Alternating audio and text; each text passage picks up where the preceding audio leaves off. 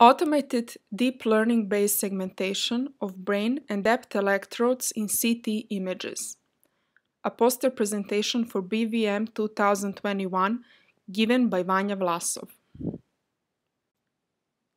For some patients with epilepsy, medication doesn't control the seizures.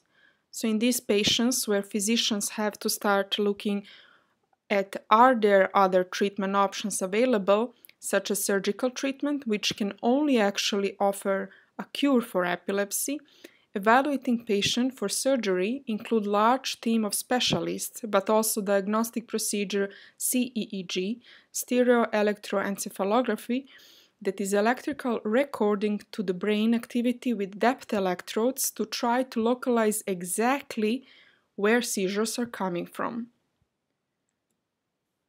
On other hand, there is another depth electrode procedure, DBS, deep brain stimulation, which is a standard surgical treatment of symptoms of epilepsy, movement disorders such as tremor in Parkinson's disease, essential tremor, dystonia, also for some chronic pain syndromes and symptoms in some psychiatric disorders. In DBS, one or more electrodes are implanted into deep target structures in the brain. These electrodes are connected to a pulse generator that is programmed to send electrical impulses with a specific frequency, pulse width, and amplitude into the target brain tissue. Outcome of both these surgical procedures depends on the precise electrode placement, and postoperative goal is to visualize the proper allocation of the electrode deposition from post-implant CT images. CT, computed tomography, is imaging modality that is usually obtained after the stereotactic surgery, and modality that is fast, cost-effective, and very widely available. It has a property of good visualization of the high-density tissue and materials such as bone or metal structures. However, artifacts from metal intensities or, for example, CT scans with different reconstruction filters such as cone beam CT scans that enhance bone structures, or perhaps overlap of intensities of the electrodes and the bone does not allow decent automated distinction between brain tissue and electrodes, and segmentation of these structures with existing methods are inaccurate and not fully automated. Automated and accurate electrode extraction approaches are existing for DBS electrodes. However, to our knowledge, there is no available tools for segmentation of CEG electrodes. But we wanted, by including postoperative DBS scans, to increase dataset size and ensure network to learn a solution that is robust towards all kinds of depth electrodes.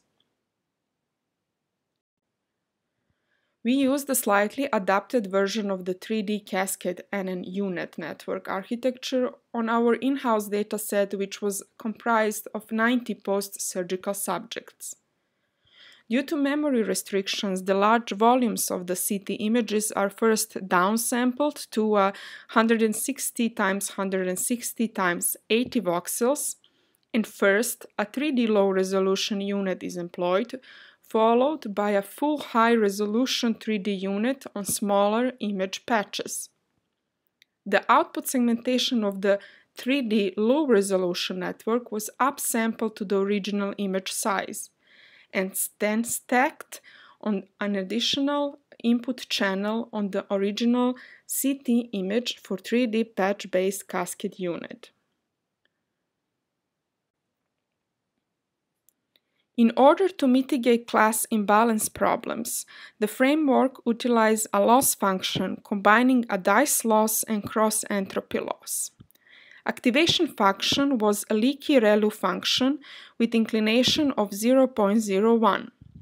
The second row of the mathematical equation on the slide is a derivative of the first. The initial learning rate of the stochastic gradient descent was 10⁻² with a decay of 3 × 10⁻⁵, and the learning was terminated due to no further improvement of the validation loss. We used random rotation and random translations for the data augmentation.